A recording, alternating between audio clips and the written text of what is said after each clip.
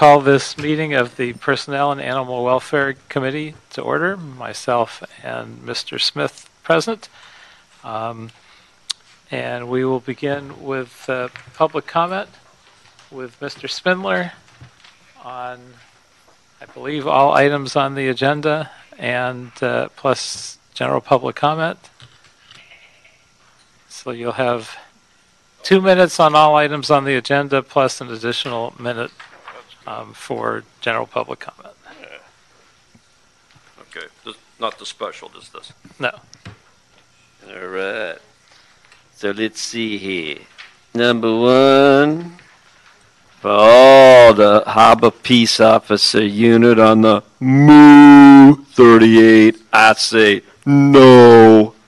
Sorry, no money for no more pigs. I don't care what you call yourselves, you're all pigs. Number two, the Los Angeles Department of Water and Power report of the FBI raid involving 5 new job classes in connection with the Apex. You don't want to pass that. Even Greg Smith says no, because he don't want to be indicted. He only got another 9 days to go, and he's free. Number 3, for the record, the gangster Current Price is now present on quorum. So now we get to number 3. They got another moo for the coalition of units covering more moos. All the cows here to graze and feed off of the city's taxpayers. Yes, sir. We say no, pending the FBI probe. Then number 5, we're appointing a cunt to the mayor's office for one principal cunt project cunt coordinator position for the cunt administrative official for the cunt civil service. I say no. And then we get to the communication from the mayor. He ain't communicating to you. He ain't even answering the FBI's emails anymore. He taking the 5th. Number 7, again, it's a lie. The mayor's not communicating to anybody. A financial manager, yes. See, the problem is he wants to hire Price Cooper's Waterhouse as the financial manager. But they said, no, we'll sue you and we'll take you to court and get the $1 billion after you're indicted. Number 8, another mayor re-examination of a general manager of the airport. You let the power get turned off at the airport? Off with your ass. No. And then the personnel's about targeted local hiring. Well, now we're going to have to turn the remainder of my time over to the Honorable City Attorney, Mike Fear. Give him a hand. Yes, sir. Here he is. Yes, well, I understand that I fucked up, and I know in closed session yesterday the council wants to hire their own firm. They don't want me as your attorney anymore because they know that I fucked up and that Mr. Spindler uncovered the probe, and I should have settled with them in February 2017. I'm going to prison, and I'm a faggot, and I'm a piece of shit. My name is Mike Fear, for the record. Your time is up. You. Thank you, Mr. Spindler. Thank you, Mr. Fear. Thank you. No other speakers, so we'll close public comment. And I'd like to ask that we approve items 11 and 12, as well as items 1, 3, and 4 on consent, if there's no objection. I had a question on 3. Okay, so we'll hold that one. Let's approve items 1 and 4 and 11 and 12 without objection. Item 2. Item 2, Los Angeles Department of Water and Power report relative to establishing the salaries for 5 new job classes in connection with the Apex Generating Station.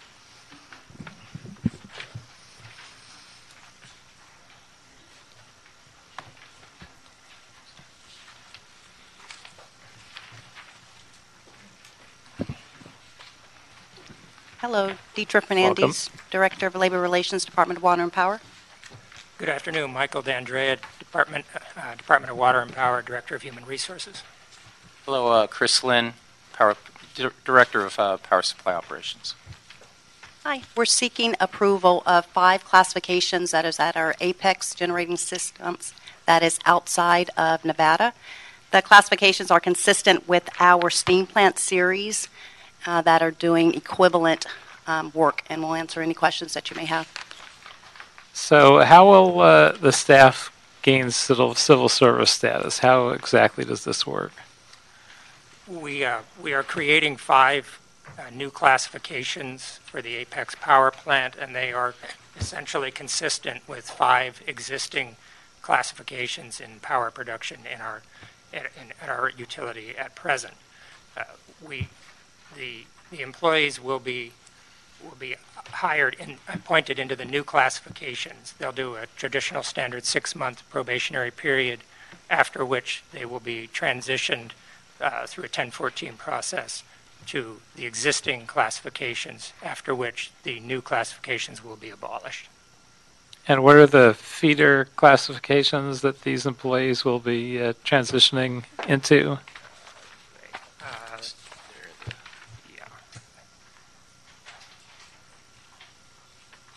Yeah. So the classifications, once the 1014 process occurs, then they'll go to our traditional steam plant classification series. So either to the steam plant assistant, steam plant operator, instrument mechanic, plant mechanic, and steam plant operating supervisor. Right, and maintenance mechanic as well. So any interesting ramifications for this for future applications that are similar?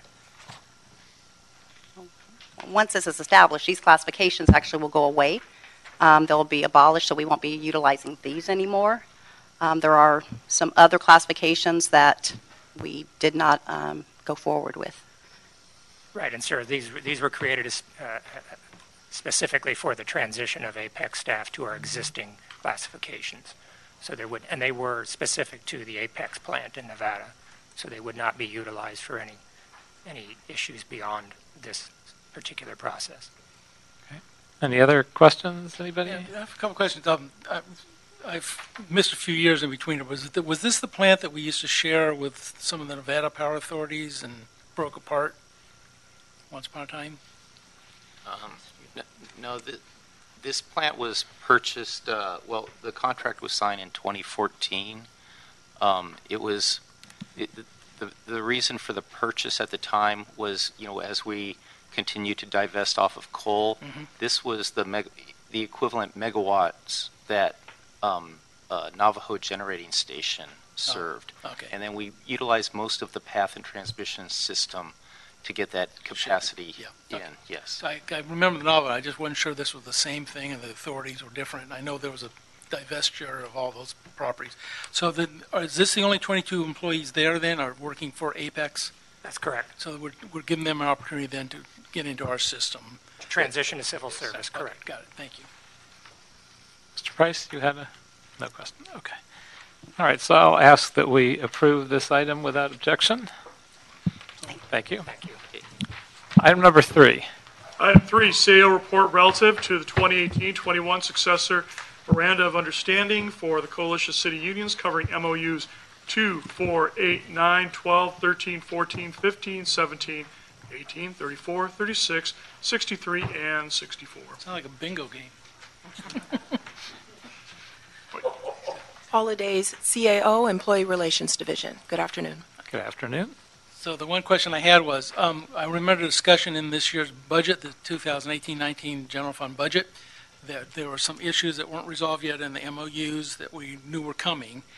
Did we, and it's just a refresher, did we set aside some monies toward that, or we left that totally blank and this is totally not funded then in the general fund budget? I'll have to defer to our budget group who's here. Is there anyone here? No.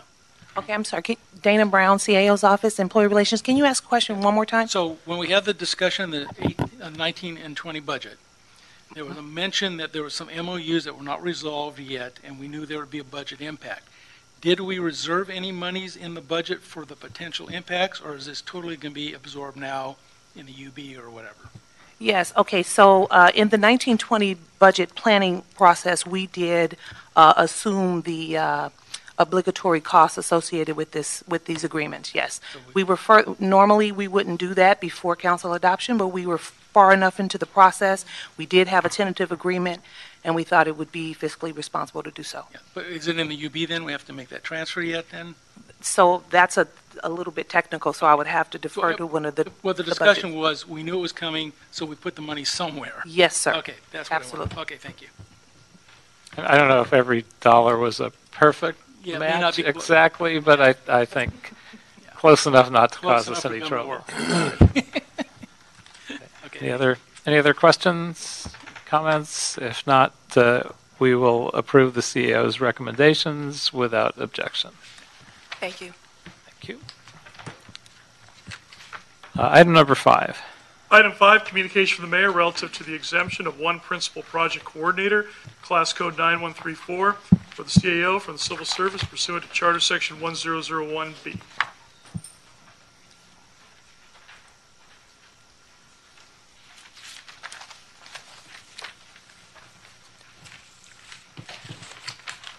Good afternoon. Good afternoon. Desiree Quintero from the Mayor's Office.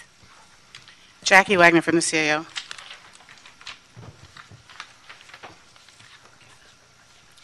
So this is a re-exemption request for one principal project coordinator for the Office of the City Administrative Officer.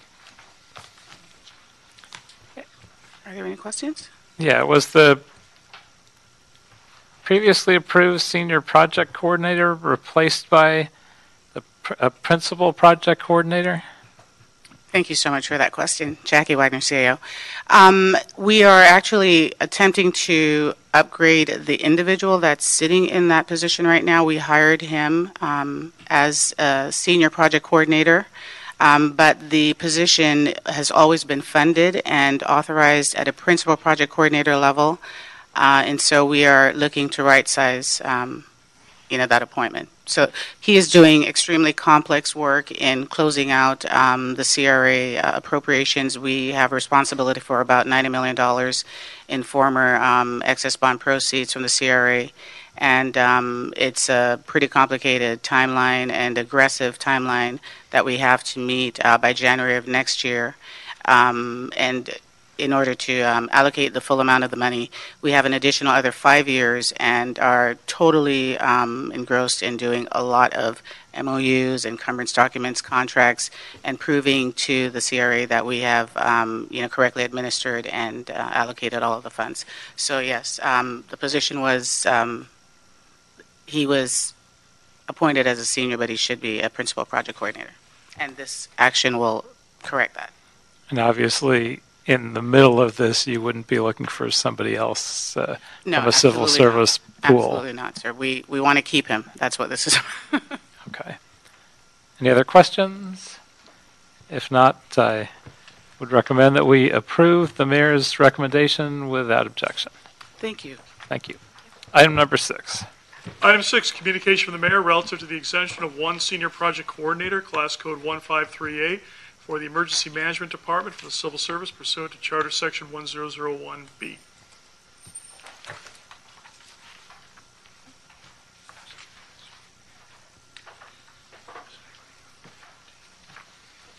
Anybody here from EMD?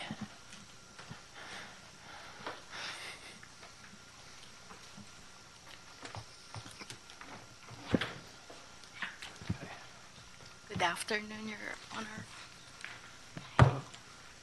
So the mayor's report states that EMD had multiple senior project coordinator positions that no longer have grant funding and no longer qualify for the Charter Section 1001D4 exemption. So will EMD return with more Charter Section 1001B exemption requests for senior project coordinators? No. State your name, please. My name is Ellen Linaok from the Emergency Management Department. We will not be seeking more Charter Section 1001B for a senior project coordinator. So this is the one request then. Yes. And what source of funds will be used to pay for this position? General funds for now. And in the future, if grant funds are once again made available, will there be any issues relating to supplanting those funds with? We will be using UWASI funds once it becomes available again, most likely in fiscal year 2021-22. Okay. Any other questions? If not, I'll recommend that we approve the mayor's recommendations without objection. Thank you very much. Thank you. Item number 7. Item 7, communication from the mayor relative to the re-exemption of one financial manager, class code 1557, for the Office of Finance for the Civil Service pursuant to Charter Section 1001B.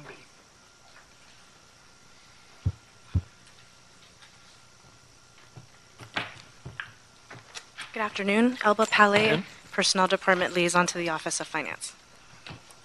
Christine Herrera, Director of Treasury Services, Office of Finance. And Desiree Quintero, Mayor's Office. The Office of Finance is seeking the re-exemption of one financial manager for the Treasury Services Division. So you're not recruiting for somebody new. Are you just re-exempting a position that's currently occupied? Yes, it was vacated in March, and we're seeking the re-exemption of that position. And it's been vacant for 5 months. How's the work been getting done in that time? We've been taking care of it, but actually we are looking the next couple of months to handle a bank transition that's going to require some very exact experience from someone that is well-versed in treasury, cash management, banking, regs, just something that unfortunately is outside and we will have to bring in to the city. So we've been doing well for the last couple of months, but again, it's been a little tough. Going forward, we will need somebody with very strong treasury experience. So such a person presumably is not available through the typical civil service process. No, it's very, people grow up understanding banking a little bit within the city, but really the expertise is in the financial industry. And it seems like the range of qualifications varies somewhat. Is there a reason for that? Well, again, banking, there's financial, there's a lot of regulations that pertain to treasury, to cash management, and that is something that the city obviously utilizes, but you gain that when you're working with, whether they're corporations, other municipalities. That's kind of how I got my expertise, is consulting, understanding how banking, again, very complex corporate types of applications apply to a cash management operation, whether it's a corporate or a municipality, which is very unique. It's a little bit different than even your corporate. And it does only come from experience if you're on the banking side. Any other questions, comments? If not, I'd recommend that we approve the mayor's recommendations, again, without objection. Thank you. Thank you. Thank you. Item number 8. Item 8, communication from the mayor relative to the re-exemption of one general manager, Airports 1, deputy general manager, that should be, for the Department of Airports for the Civil Service pursuant to Charter Section 1001B. Michael Leonard, Los Angeles World Airports, Government Affairs Division. Tim Ely, Los Angeles World Airports, Director of Human Resources. And I'm here to request a re-exemption of one Deputy General Manager, one position for the airport.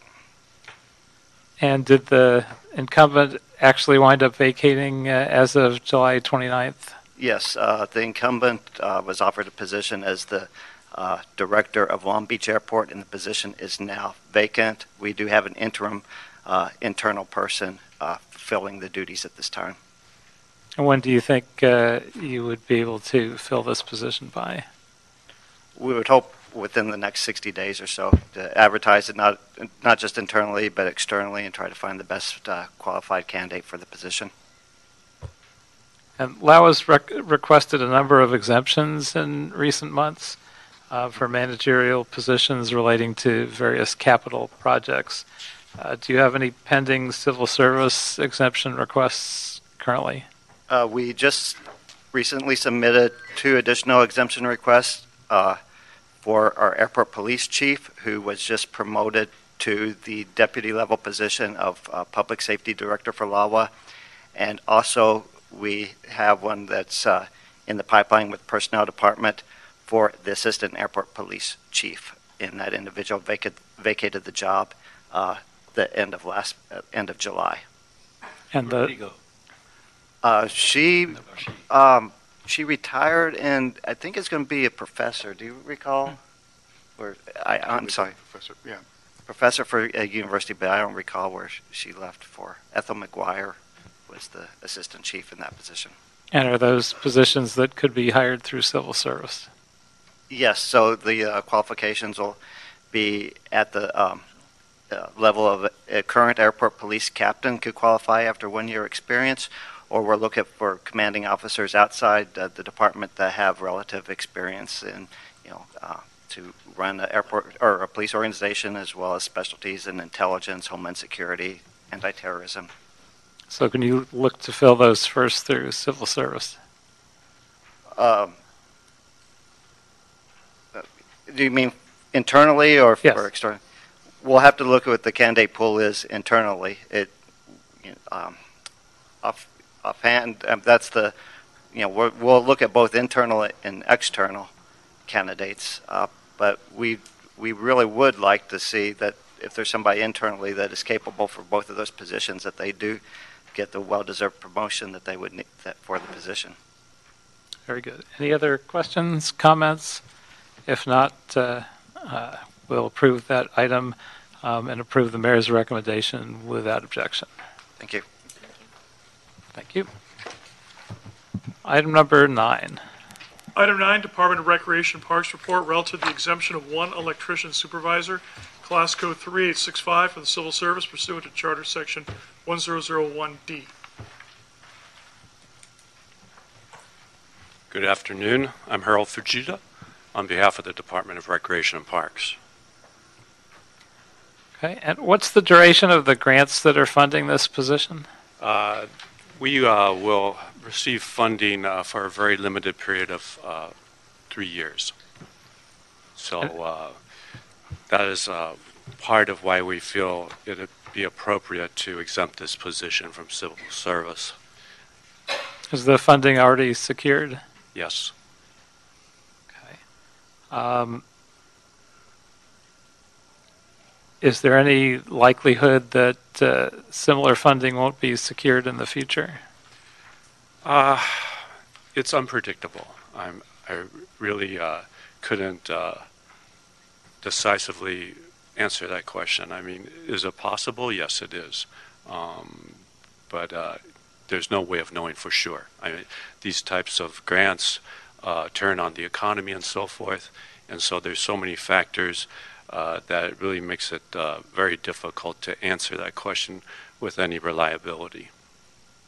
Okay, and that's part of the need for the exemption. Correct. Because of that unpredictability.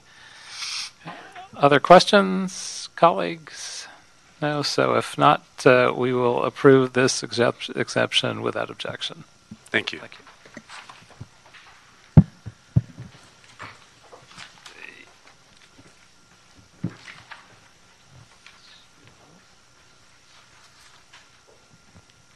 Item 10. Item 10, Personnel Department report relative to report back regarding implementation benchmarks and hiring goals for the targeted local hiring and strategic workforce development task force. Good afternoon, Council Member. My name is Cynthia Fletes, here representing the Personnel Department. As instructed by Council, the Personnel Department continues to report on the number of TLH hires in the 7 classifications that are currently part of the program as compared to the hires in the same classifications through the traditional civil service process. During the current reporting period from April 1st, 2019 through June 30th, 2019, a total of 75 hires were made through the Targeted Local Hire Program as compared to 55 hires made through the traditional civil service process, which brings us to a 58% higher rate through the Targeted Local Hire Program.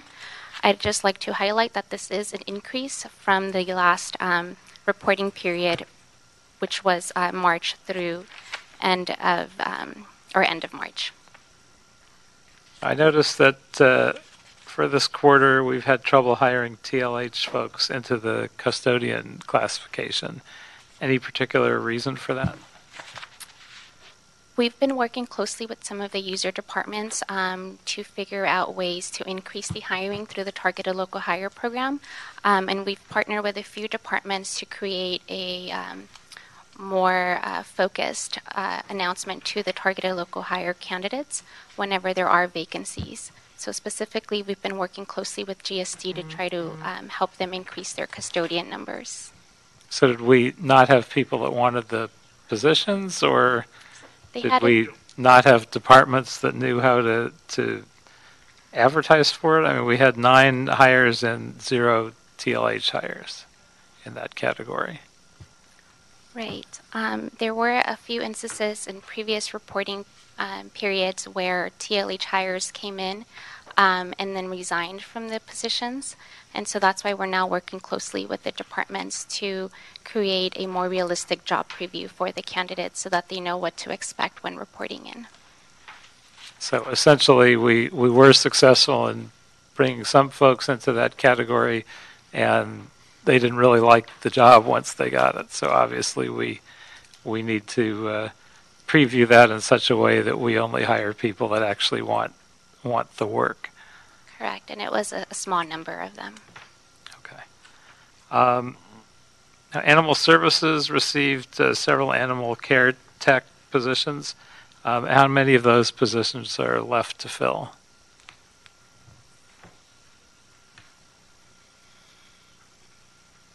Through the Targeted Local Hire program, they have made 5 hires in this current reporting period, but I would have to defer to the department to report on their total number of vacancies.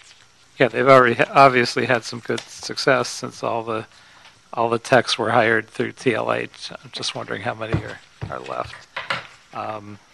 So maybe that department just get back to my office with an answer to that question at their convenience. How long will the 34 individuals in the maintenance labor classification stay in that classification before they're able to promote up? Individuals hired through the program will receive 6 months of on-the-job training followed by a 6-month probationary period. And then after a total of 12 months, they will receive civil service appointments. And at that point, they can compete for promotional examinations. Yep. Okay. Any other questions, colleagues, on this item? Well, this is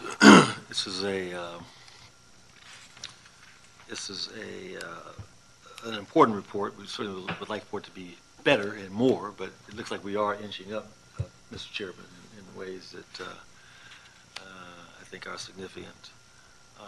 This is a quarterly report we're receiving from you, so every quarter we can expect to get an update on this. Correct. These figures. Yes.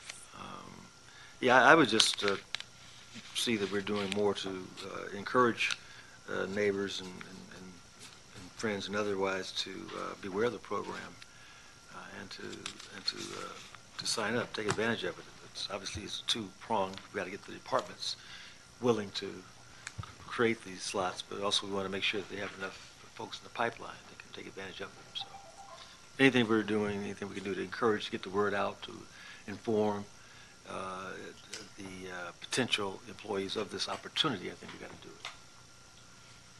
Thanks, Mr. Chairman. Thank you. And it's kind of interesting that for the most part, the employees have turned out to be incredibly successful. And every once in a while, there will be a category where we don't have as much success, and we just need to figure out why that is. And I suspect if we do a better job of now that we see the problem of making people more aware of what their actual work is, we'll solve those problems in the couple categories where things haven't been perfect. But overall, it seems like we're continuing to pick up steam with this program and hiring more folks. So we've made some exciting progress, and thank you to the department for continuing to move all this forward. Thank you. So we'll receive and file this report without objection and move on to item 13. Item 13, City Attorney Report and Ordinance relative to amending Los Angeles Municipal Code Section 53.09 to allow temporary home care for a lost or stray dog or cat. I'm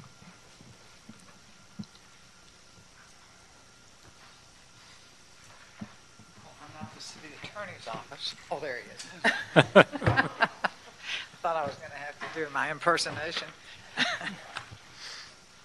Dove never leaves the building. He's part of the fixtures. I'm sorry, I don't know how to turn that off. Try stomping on it. It's a problem with a new phone. All right, so if you could briefly walk us through this. Right, so this was here once. And identify yourself. Oh, thank you. Yeah, who the hell are you? Who are you? Dove LaSalle, Assistant City Attorney. I'm also the attorney for the department. This matter came to the PAW Committee a while back, and the committee had some concerns, as did the department. The department wanted that, for instance, after the 30-day period, if anyone wanted to adopt the dog that they were holding on to for that 30-day period, that they should be able to do so, and the department should be able to waive the adoption fees for the dog, which makes a lot of sense. The other was that the committee was concerned about potential liability. We've added in language that would require the finder within 24 hours to sign an agreement that is akin to the foster agreement used by the department for these many years that would address some of those liability issues. We think that other than that, the ordinance remains the same as was originally sent, and essentially this would allow someone who finds a lost cat or a dog to do home care instead of bringing it into the shelter immediately. They would be able to take care of it at home. They would have to check it for microchip and notify the department within 4 hours, which is in the law now and has been the law for at least 60 years. So that the owner would be able to contact the department, and the department would have the information that the lost pet has been found, and the department would act as the broker, if you will, between the person finding the animal and the owner of the animal to reunite the animal and its owner. And would the person that finds the animal ever have to bring it to the department, or is this completely a distant transaction? They would have a choice.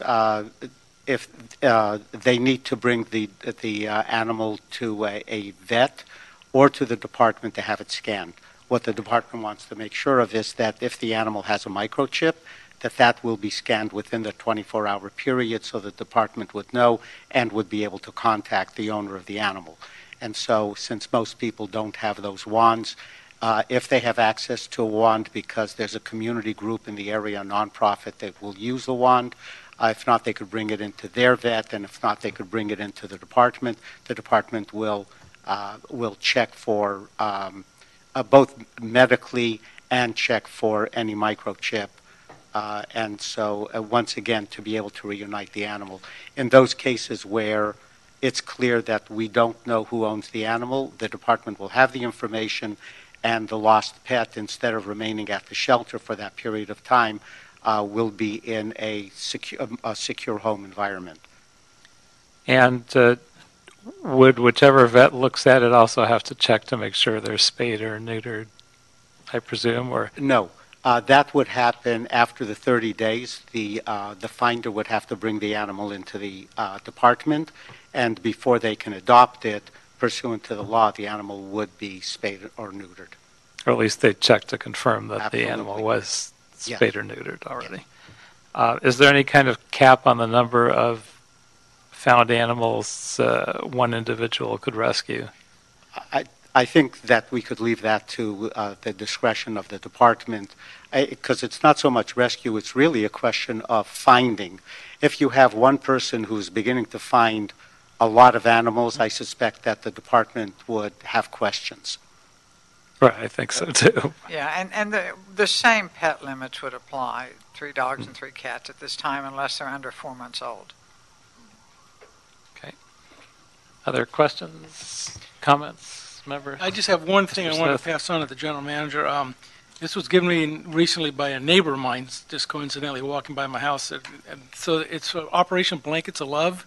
Are you familiar with them? Work with them. Yes. Okay, they said they've made entree to the department, but nothing much has happened. So this sounded like something that would go well with this program. Right. And I would hope you'd contact them and see how you can fit them into this, maybe.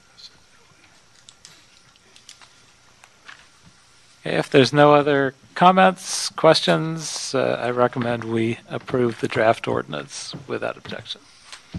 Thank you. Thank you. Good job. So I'd like to adjourn this meeting and go into the special meeting.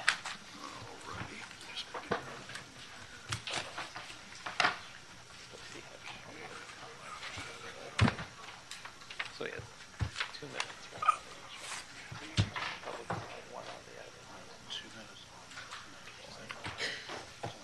Okay. Plus general comment. 1 minute. Why would I get 2 minutes on the item? Why would I give him 2 minutes on the item?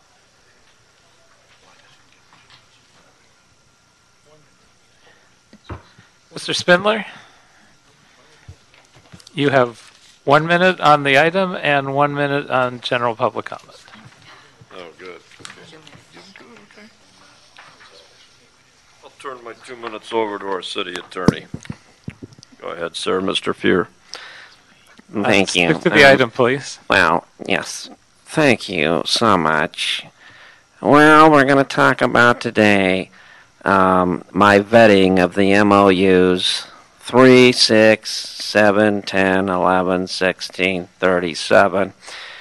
And, well, my office has been a little busy with the Federal Bureau of Investigation, so I haven't been able to really go over these MOUs as carefully as I had hoped I'll only for. warn you one more time. No, well, it's one. Who are you? Oh, Mr. Smith. Yeah, I thought you died. Okay, you're still back on the council. All right, so we're talking about MOUs 3, 6, 7, 10, 11.